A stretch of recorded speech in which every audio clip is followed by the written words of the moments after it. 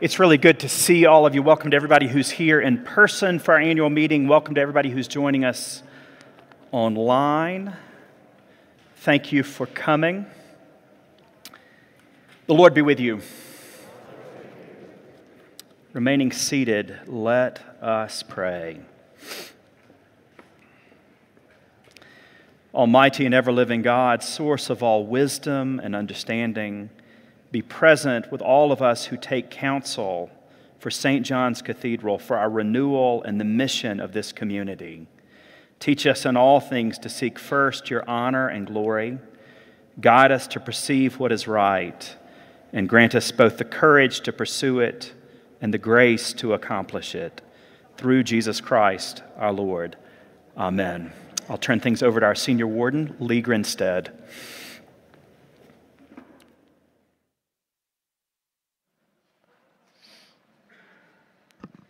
Thank you, Richard. Good morning. My name is Lee Grinstead, and I'm the senior warden here at St. John's. I want to thank you all for joining me here today for an important piece of business in the life of the cathedral community. To let you know, based on the number of ballots that have been submitted electronically and the number of people here present today for the election of the new vestry class, it appears that we do have a quorum, so thanks to all of you who voted in advance. For the record, this meeting is being recorded and a transcript is also being generated. A copy of the recording and the transcript will be posted online after the meeting is concluded.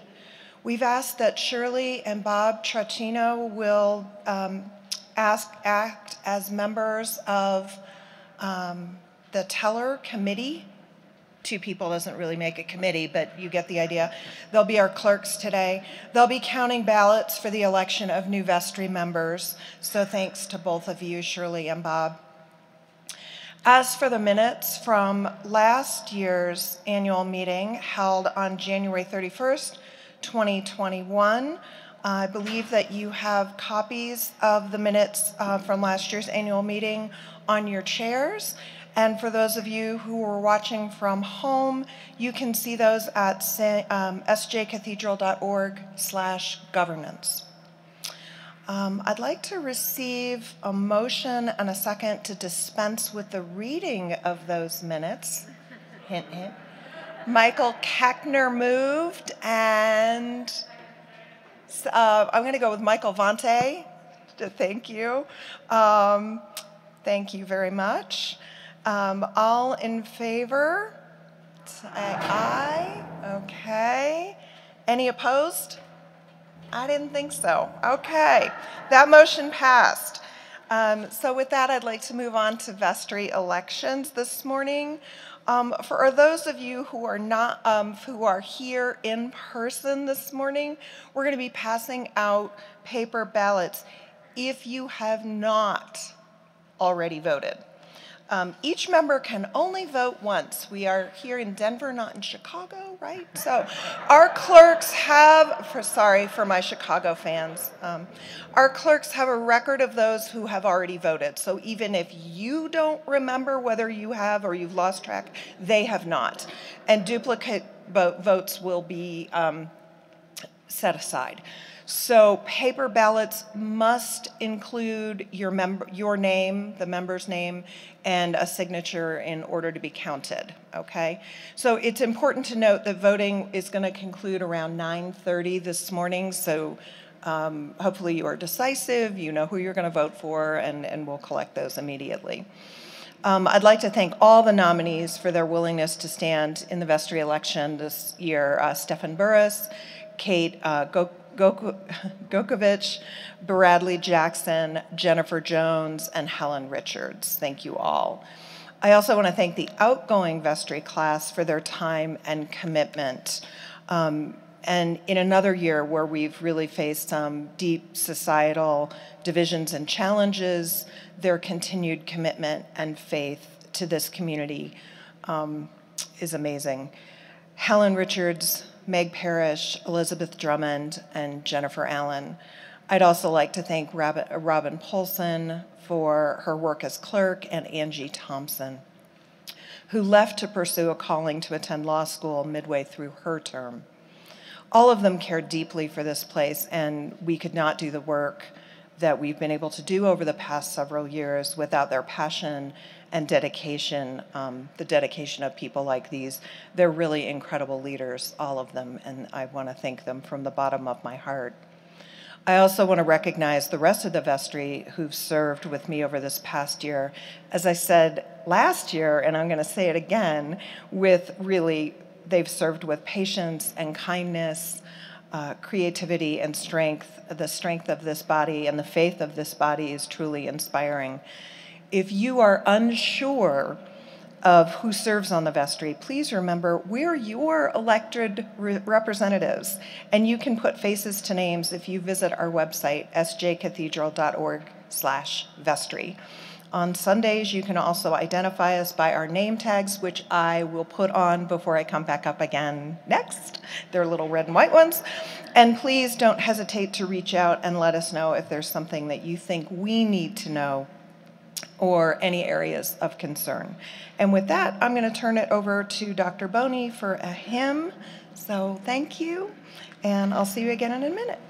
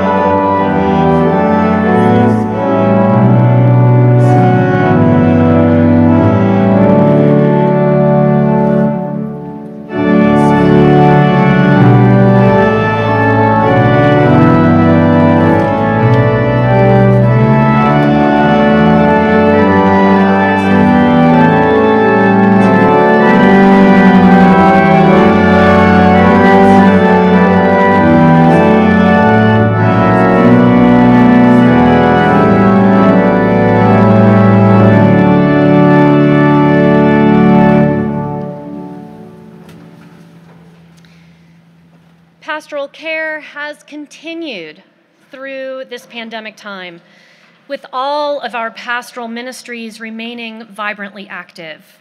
Folks writing cards and letters, the Care Advisory Board that deals with some more practical matters, our Daughters of the King who hold us all in prayer daily, Eucharistic and pastoral visitors going to hospitals and homes, our spiritual directors who give of their time and meet with so many of our parishioners in a generous way, being a spiritual companion, and the Stargazers Widows group has continued as well.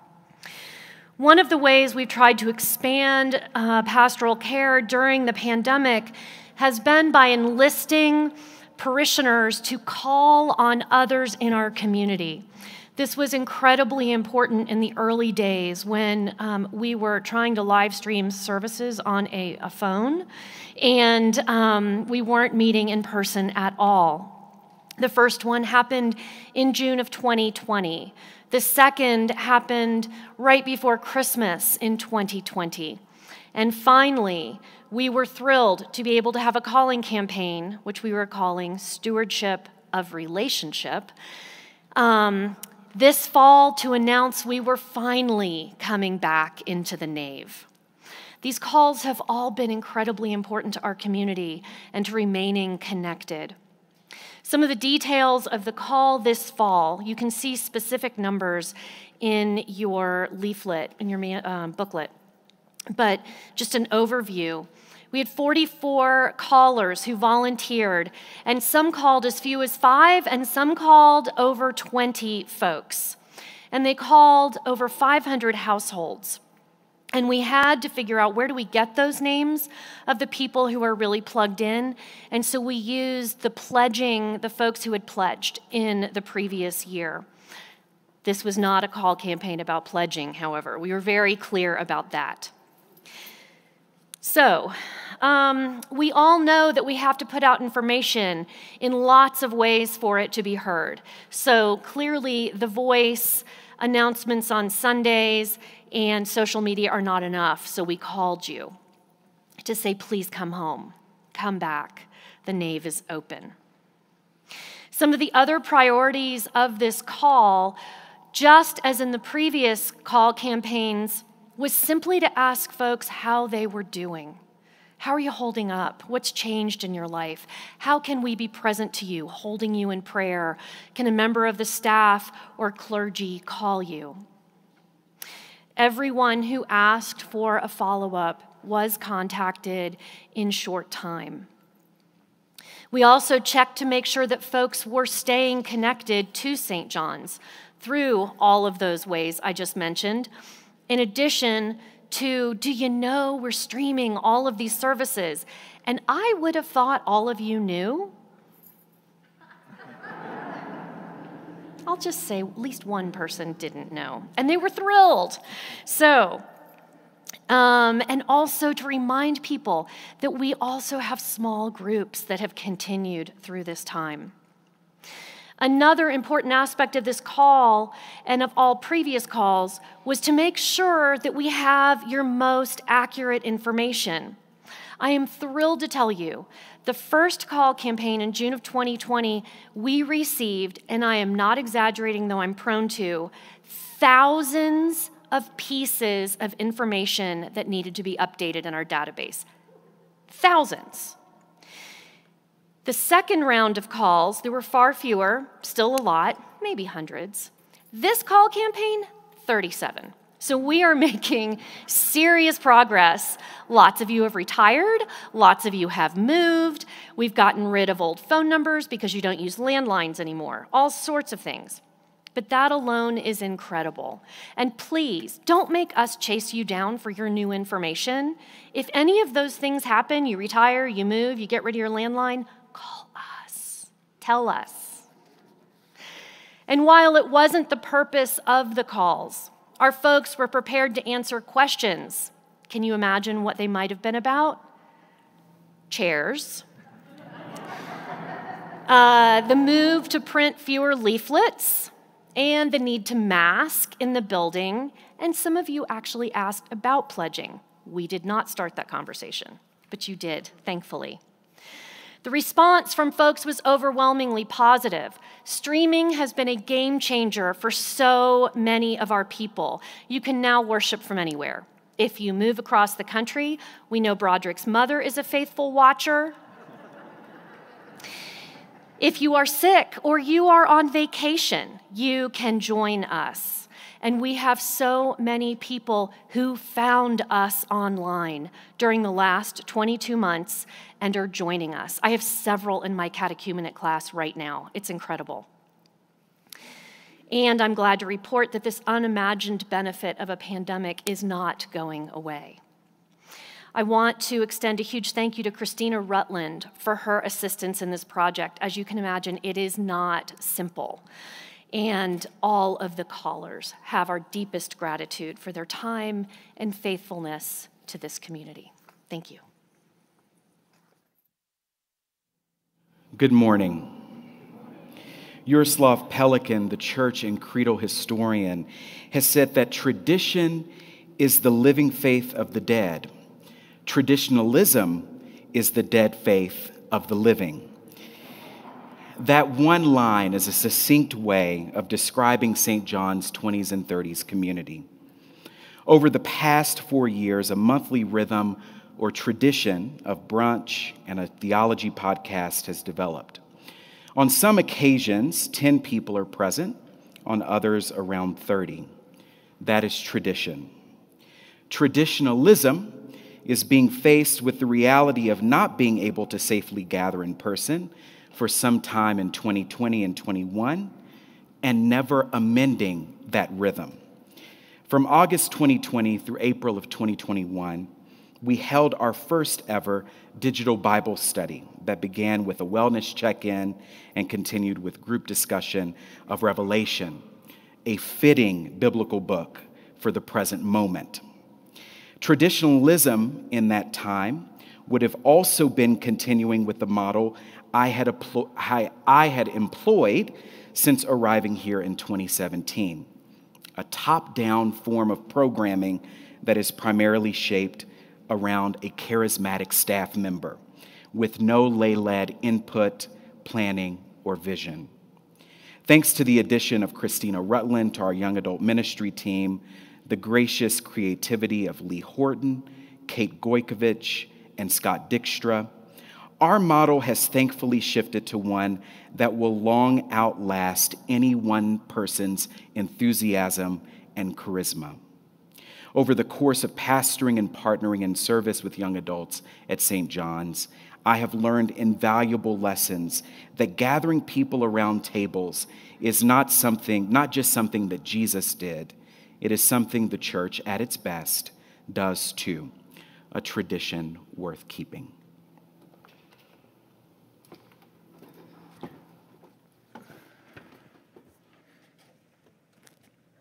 Before I introduce Christina Rutland, Evans, Owsley, and Audrey have asked me to say, if you have not yet voted, this is your last call. Please pay attention to Bob Tritino or Georgie Brooks Myrtle and give them your ballot as they finalize the vote. I do want to introduce one person today. You know everyone who's speaking, but I do want to introduce Christina Rutland for one reason. And that is Christina is going to seminary, which is wonderful. So congratulations to her.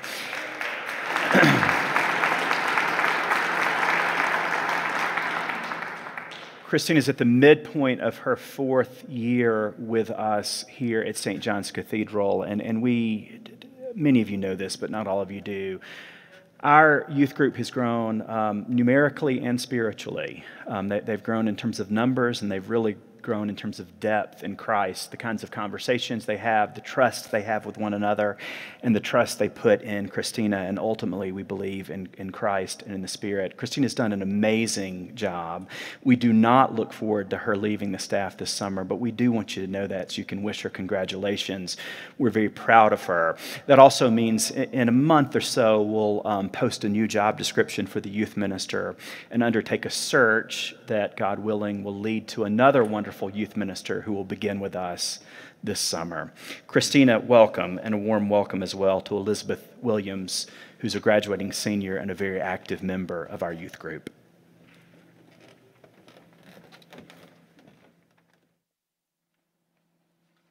Thank you, Richard. Can y'all hear me? Great. So thank you so much, Richard. We'll have a chance to share my gratitude of being here, but this morning I only have 5 minutes, so we're going to focus on the past 20 months in youth group during the pandemic. So as Richard said, my name is Christina Rutland, and I'm the youth minister here at St. John's. This morning, an active youth member and I, Elizabeth Williams, will discuss how youth programming has gone during the pandemic. Since March 2020, we have experienced an increase in numbers and, more importantly, great engagement in our programs. Youth volunteers and I delivered care packages, held youth group on Zoom, walked and talked in parks with youth, and explored where God was in this pandemic, giving us the space to express what we were feeling. After the death of George Floyd, our high school youth group dove into an Episcopal curriculum called Dismantling Racism, along with the youth group at St. Barnabas down the street, where we discussed how we as Christians should respond to systemic racism in our country. I'm excited for Elizabeth to tell you more about her experience in youth group. I've loved getting to know her these past few years. She's really grown into someone who readily expresses her perspective. She's a great example to our younger youth, and she has a very deep faith. So, Elizabeth. Hi, my name is Elizabeth Williams. Just a little bit about me. I'm a senior at Cherry Creek High School, and my family has been attending St. John's for about 11 years. So, Elizabeth, what has been meaningful to you about youth group over the past 20 months?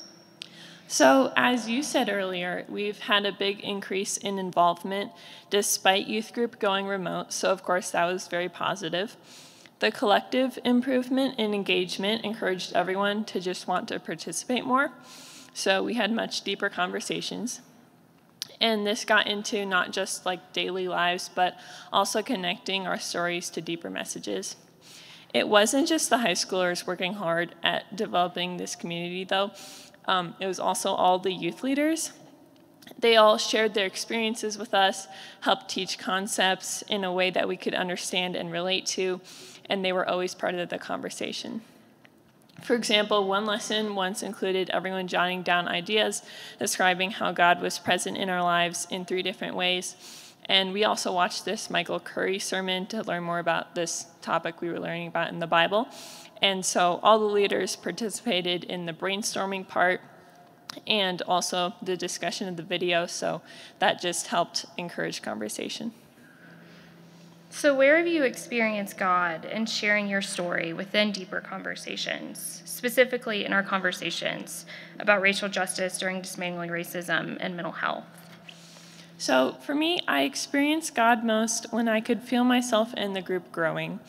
Our growth was mostly about gaining understanding, and sometimes the growth would feel good because we were just feeling more solid in understanding ourselves and the world around us.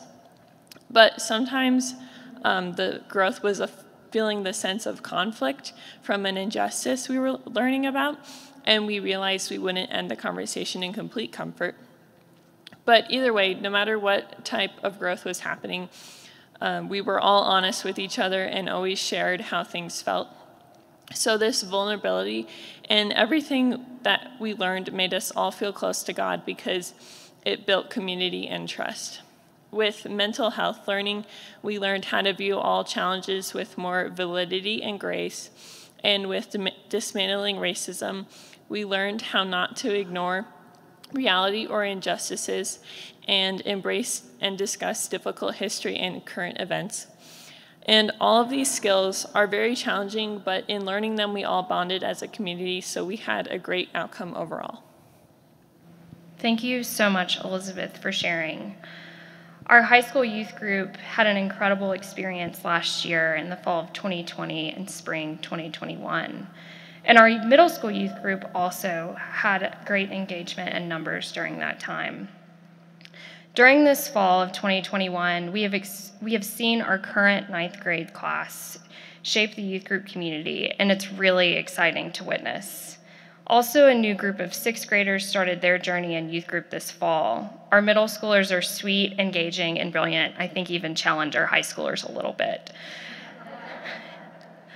And another thing about Elizabeth is she's a member of our youth ministry team where we discuss ways of how our youth program can continue to grow. While we've seen a lot of growth, there are ways that we can really strengthen the community as well. So thank you to that youth ministry team, our youth volunteers, and youth and parents for your support and dedication.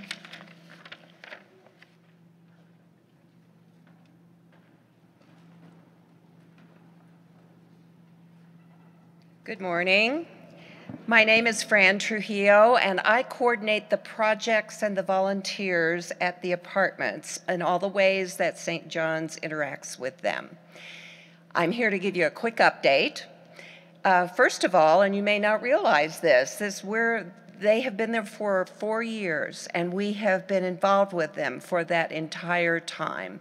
I would say the only time we weren't was the first month when they moved in, and beyond that, we have always been involved with them. There are 30 residents now of the original 53. However, the apartments are always full. Sadly, we lost 9 residents who passed away over these 4 years. And every time that has happened, there has been a memorial service held for each of those residents. Richard has officiated at several of them. And so we continue that connection spiritually and in every other way. Our purpose has always been to do things with the residents, not necessarily for the residents, although there is a for aspect in everything we do. We have a team that does gardening with them with those beautiful rooftop gardens. We do a monthly meal just so that they can get together, because that's a huge need that the residents have. We have a team that celebrates birthdays with them every 6 months, cake and ice cream and fun. We have a team that when COVID hasn't been around, we're able to take them in a van to Metro Caring and Walmart. And we have a team that works on workshops and interesting things that the residents might be involved in and help grow. We have a brand new project that will start this next month. And one of the things that we've discovered that residents need most is the opportunity to get together and just talk. They live in their separate apartments, and because of COVID, they have been locked down a lot over the past couple of years. And so one of the things that we're going to be doing, and I'm pleased to say that Richard is going to be kind of facilitating some of this, is one Sunday after church, every month, we're going to gather a few folks to go over and just sit down and chat. We'll take some food with us so that they have something to munch on while they're chatting, but it's just to chat. It's not anything beyond talking about what they're interested in. And these days, it happens to be playoff games with the NFL. So it can be almost anything. I am so pleased, and I want to make sure that I leave with one major, major thank you, not only to the staff at the Cathedral, who are always so supportive, but to these amazing volunteers who absolutely never give up. And even when they couldn't do anything during COVID, they were still interested in wanting to know about how the residents were doing. Thank you so much, volunteers.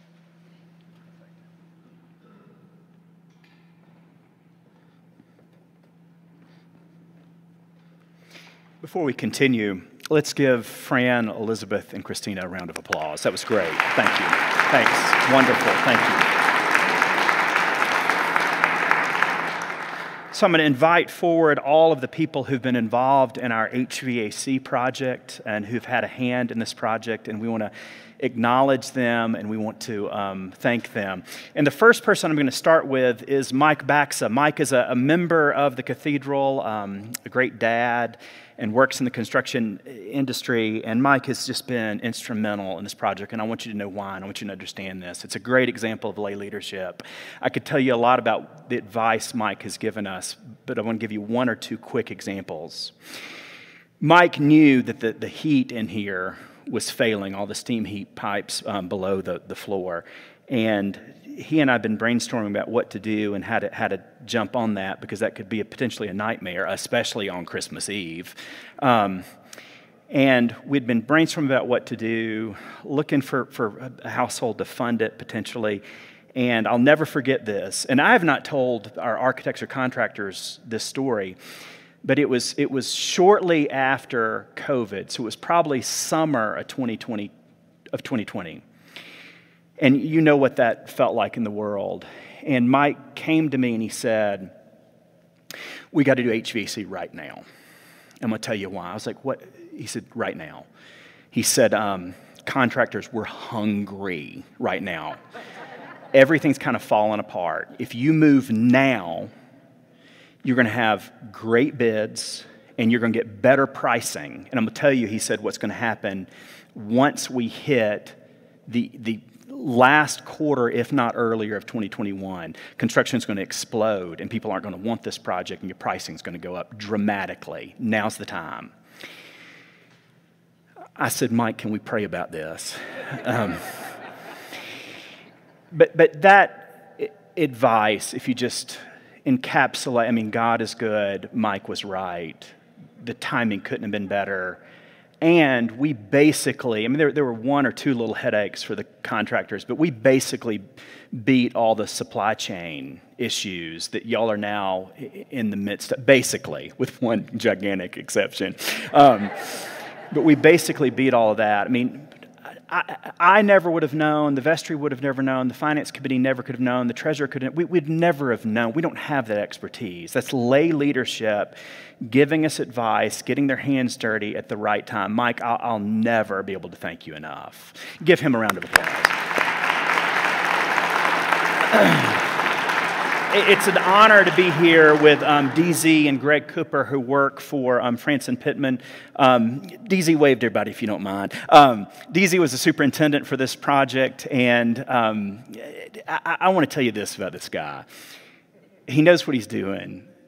DZ and I have the exact same sense of humor. DZ and I just relate to one another, and I've loved literally every second with you. I mean, your humor and just charisma on this project has meant the world to me. You and I have sometimes driven Audrey Chapman crazy a little bit, but I enjoyed that too. Really, you've just been a joy to work with. And Greg Cooper, I want to thank you for your integrity. You've known for us, this was you're not dealing with a bank on this thing. We're not even a school. This is a big deal for us, and we had to get it right with no margin for error. You hire great people. You look us in the eye. You compromise when we need you to. I'm really, really grateful. Thank you. It's been a joy to work with Franson Pittman. Leah Hankey and John McIntyre work at Tribal Architects just down the street for us. That firm has done great work here in Denver and in the whole state for a long, long time. They're devoted to this neighborhood. They're devoted to Denver. Even though they do a lot of new and really creative and mind-blowing projects that are new, that their heart is in historic preservation. John and Leah love this place. They've been great to work with. And just one or two quick examples. They have just drawn beautiful things that look like they've always been here. This grill, I mean, if you notice it when you come up to communion, I mean, just look, there's a grill on top of all that fretwork, and it used to be plexiglass that was reflective and looked like it was added in like 1978. And now with that grill, which they took a stained glass window, a Gothic window, and kind of turned it upside down and just pulled it in a little bit of an imaginative way, and it looks like it's always been there. Notice all the fretwork, the woodwork, all the millwork in the narthex when you're coming through. When we finish, and they're almost done, and we'll have a date for you here soon, but when they finish all the work in Dagwell, in the common room, I was in the common and in the nursery. Nursery's getting first time ever HVAC system. The nursery's getting first time ever HVAC system. The chapel, the sacristy. But notice, I was in the common room this week and saw all the millwork that's in, that matches all the millwork right there, that takes that same theme around the top of it. It looks like it's always been here. We're in your debt. We're grateful. We can't wait to work even more with you. Paul Miles is our project coordinator. Paul is just amazing. It's one other thing Mike Baxa did. Mike Baxa said, you got to hire Paul Miles to run this thing.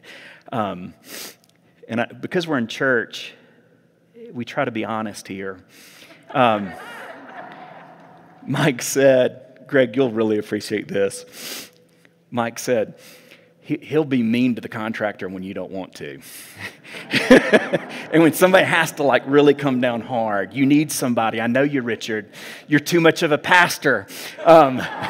We need a project manager who's going to get on this. And Paul's just been, I mean, just amazing. You two, like Greg, have known that for us this is a big deal.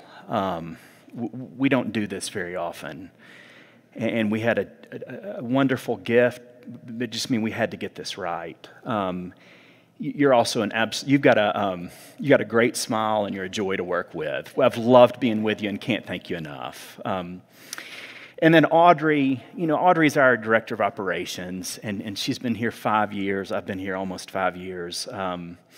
You ask before they leave, ask anybody on this team why things work well around here. And it's Audrey Chapman. She's kept up with every one of them. I mean, she's kept up with every payment. She's kept up with every deadline. She's kept up with holding everybody to their word. Audrey, you have just gone above and beyond. It's truly one of the great honors of my life to work alongside you. But Audrey, Paul, John, Leah, Greg, DZ, Mike, from the bottom of my heart, and on behalf of St. John's Cathedral, thank you so much. Thank y'all. Thank you.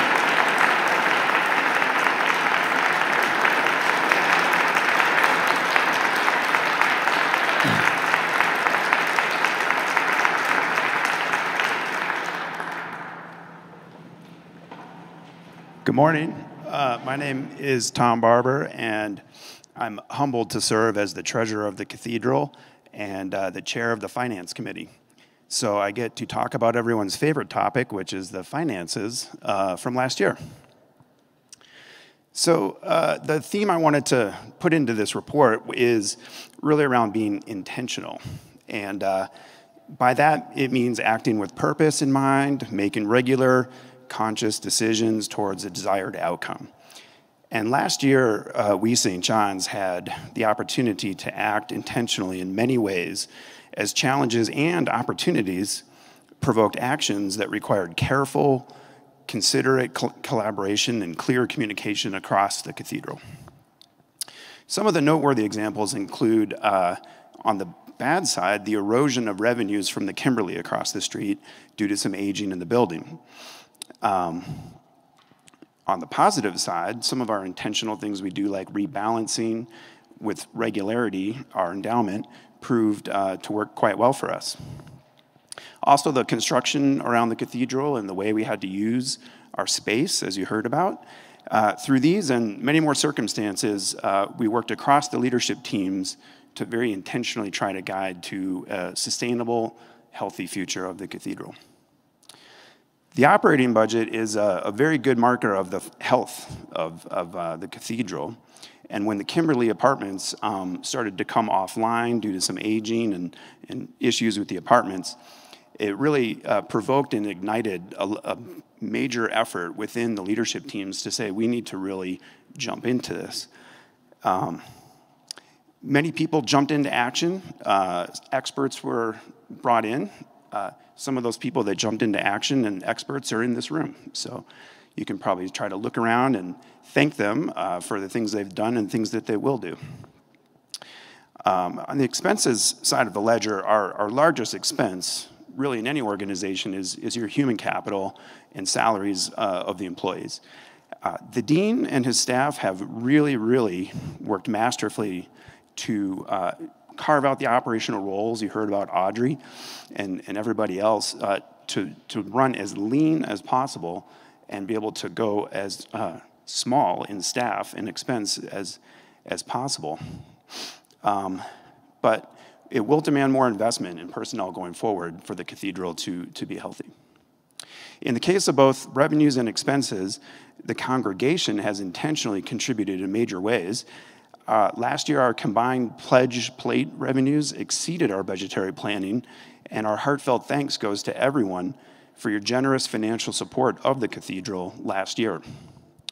The generous contribution of time, this is really important, and not always recognized through volunteerism, really helps augment the staff as well to help things run here at St. John's. One of the greatest examples of intentionality is also the donations that we get. 2021 saw major gifts that we saw about the HVAC project, and also after 3/4 of a century, we sold some mineral, and I say sold because this just came through a couple of days ago, some assets that we've had since 1948 that are going to give the cathedral the opportunity to really look for the highest and best use of these funds. On capital expenditures, our buildings and grounds is an ongoing, endless project. And last year, through savings that we've had, we've been able to finance projects such as tree removal, evaluating an important leak above the organ, security systems upgrades, AV optimizations, and stained glass evaluations, just to name a few. Our reserves are healthy thanks to the vestry's voted emergency fund that we have. And at all times, we keep 3 months of payroll for all of our staff in our checking account, following best practice for small businesses. Now, everyone's favorite topic is always the audit. And every year, the audit has a very similar report. And it's always very healthy, and we talk about deprecating, some buildings, things that we do every year. This year, what I really want to do is highlight our accountant, Chris Jenkins. She's really the magic behind our audit, along with Audrey and others. But she's a great Wisconsinite and an even better accountant. And every year, our audit goes extremely well. And our audit committee is led by Chuck Thompson, Jay Swope, and Tom Barrett. But this really shows every year how well this place is run. So looking back last year, we had a lot of opportunities to act very intentionally in some challenges and in some opportunities. In all cases, the intentional actions have moved us closer to a sustainable future. And looking to next year, your congregation's generous pledges have helped us to balance the budget and actually add to our staff, which is a really important point. It's the intentional generosity and all of God's grace that fuels our future. Thanks be to God.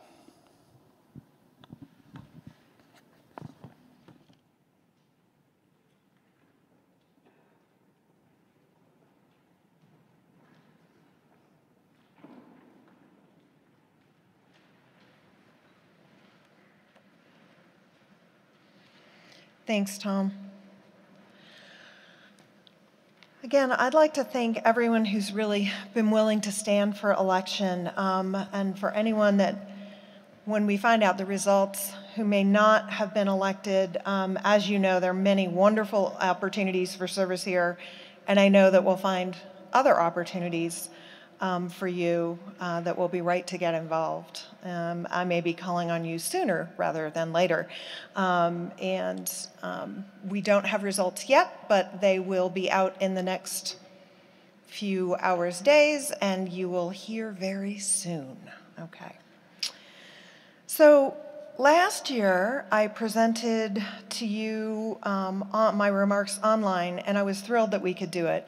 But I spoke to an empty cathedral space, and I would say that it really broke something in my heart that day. I'm so happy to be here today and to see your faces and to be here with you again, and to know that still more of you are at home and are joining us there. Once again, I'm coming to you again during some rather unusual times. I had hoped, and I know that many of you had hoped as well, that this year we would find the world calmer, and maybe with the pandemic behind us rather than still our constant companion.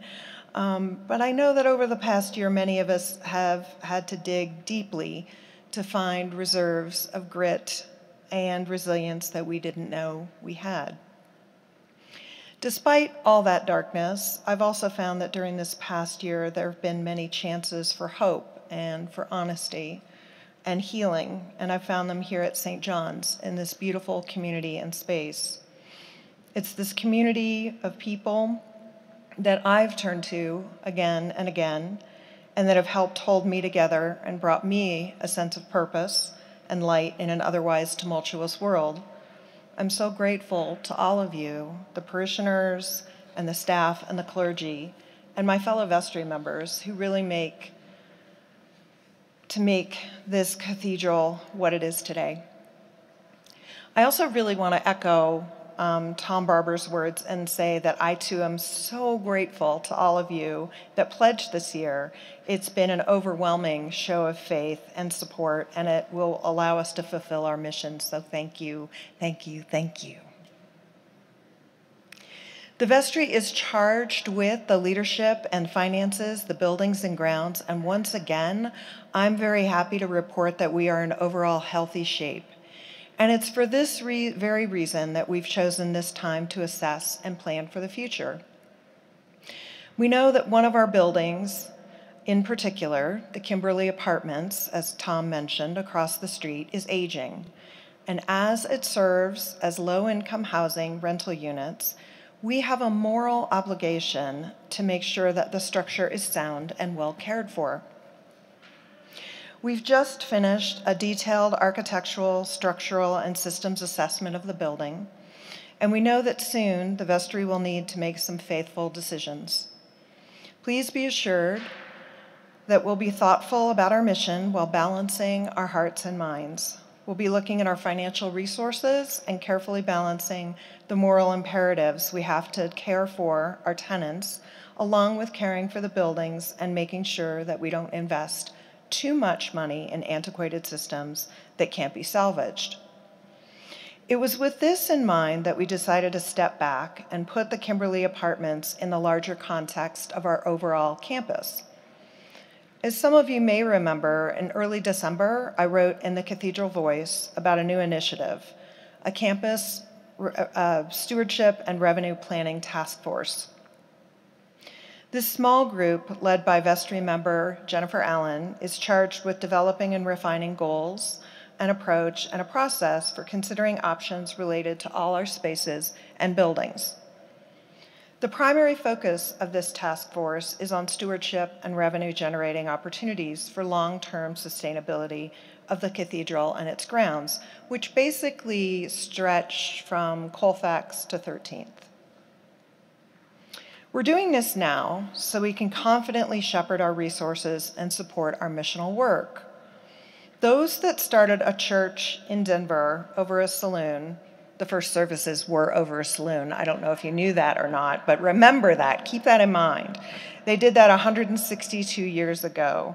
They couldn't imagine what it would be like today. And we're trying to plan and then act on what could be in 16 years, 62 years, and even what we could do to support those that come in 162 years.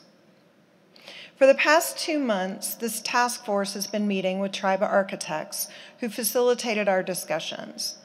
Our conversations have been informed by past campus planning initiatives, including previous master plans, legal agreements, vision documents, reports, and assessments, so that we're not starting from scratch, but rather building on the foundation of what has come before.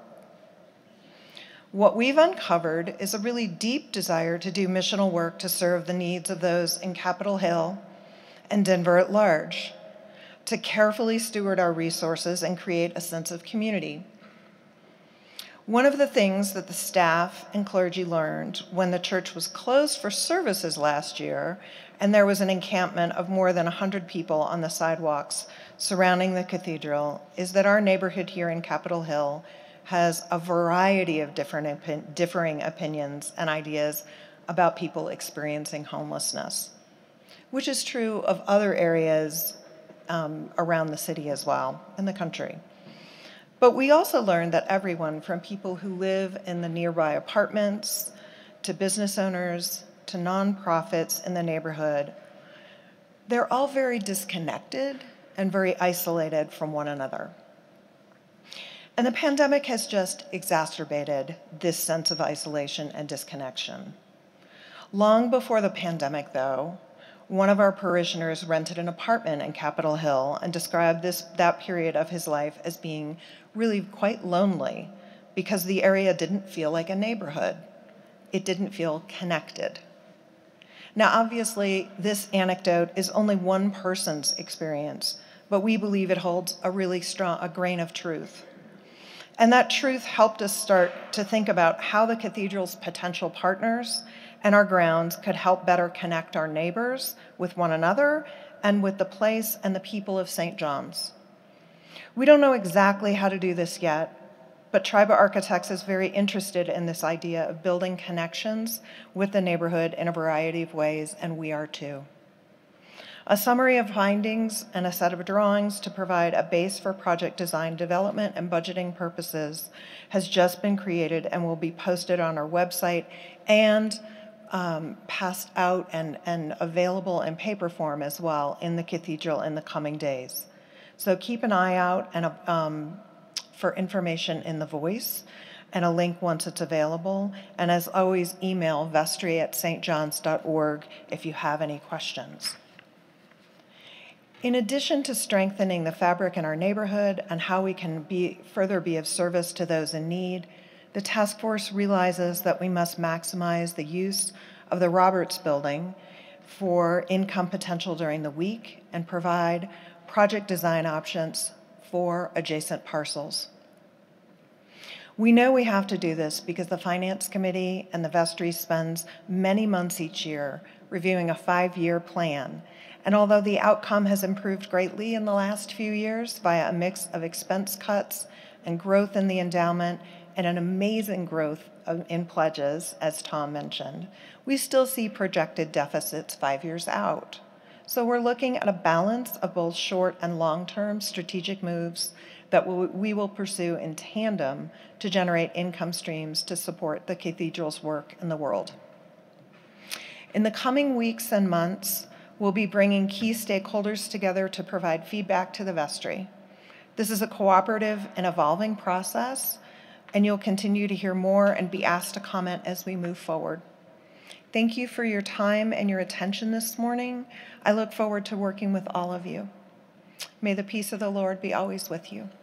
And also with you.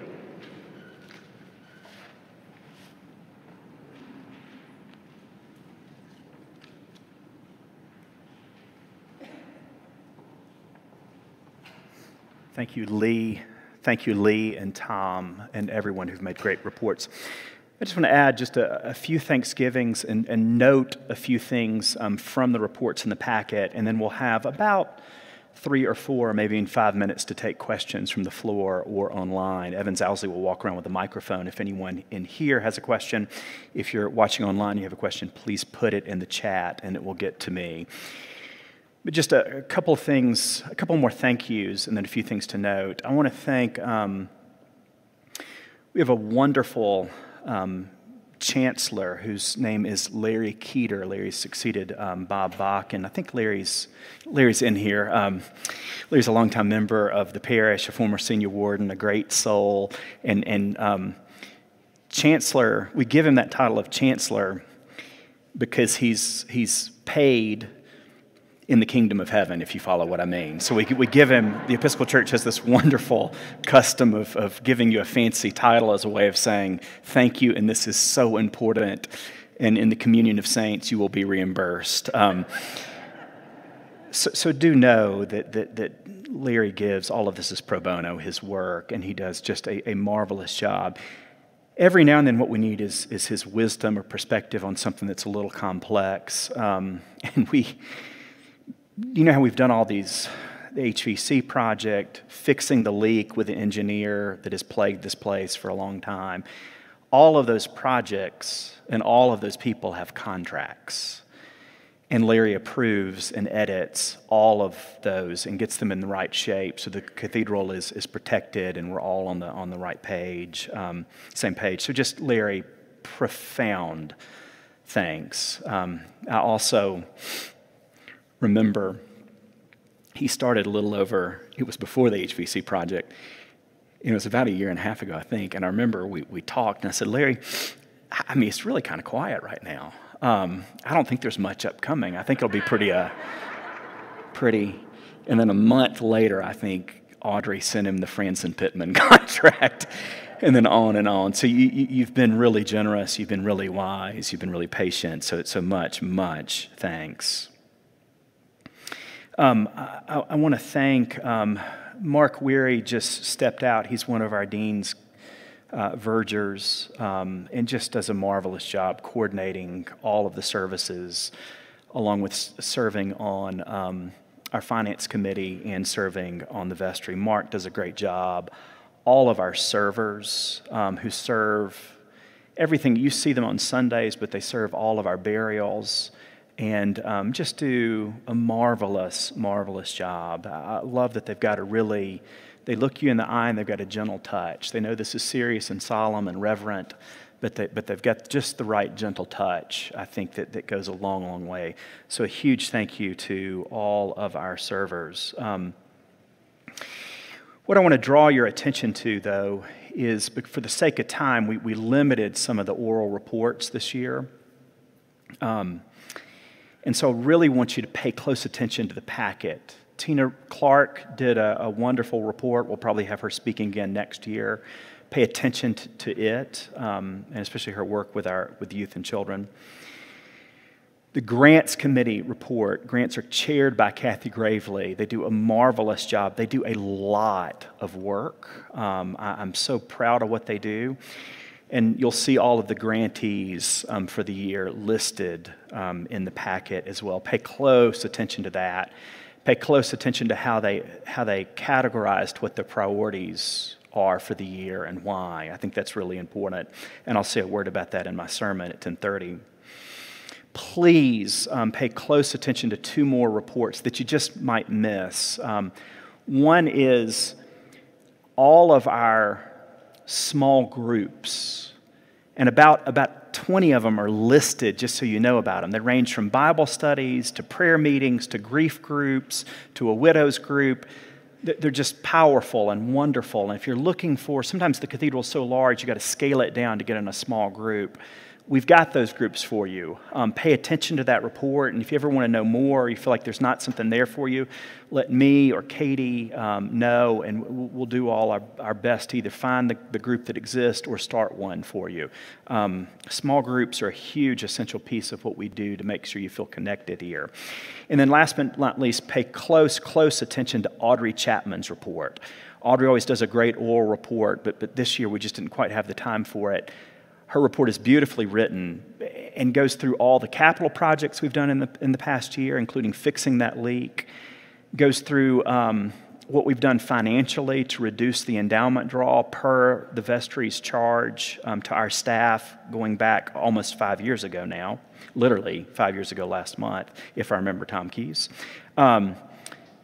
And some financial forecasting. But do read. It's really important that you read Audrey's report. It gives you kind of the full picture of what all goes on in the back of the house, so to speak, and especially Monday through Friday around here. And I'll draw your attention to one piece of Audrey's report. If you asked Audrey and me and probably Mike Baxon, a few key people here on vestry and staff, and especially Rebecca Richardson, who's on vestry and arts and architecture, more than likely our next big upcoming project that needs to be funded, that's going to be wonderful, is a thorough stem-to-stern renovation of our stained glass windows. It's urgent. And I'll highlight one piece of why it's urgent. All of the windows behind me in the chancel were all originally put into wooden frames. They are currently still in those same wooden frames. If you've got good enough vision, you can see it from the outside. Look up one day on the other side of the chancel, and you'll see those wooden frames and the deterioration of those. It's urgent we get to this project, and we're assembling, as we speak, a great team to get us a plan, a budget, and a timeline, and all the right trades to get this work done. And it's not just those windows, it's all of them that need some attention. So I commend that to your prayers and your attention, especially in these next couple of years. And with that, I think we've got about 3 or 4 minutes. Evans Owsley, is that correct? 3 or 4 minutes for questions. So if you have one, if you'll raise your hand, Evans will come to you with the microphone.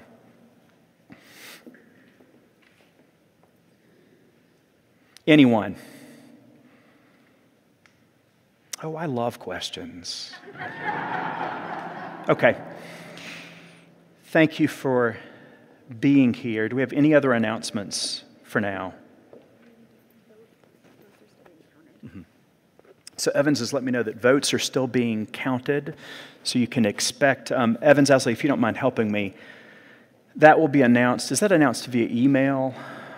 It'll be, you'll get there'll be a parish-wide email that'll go out tomorrow or maybe tonight where you can get those.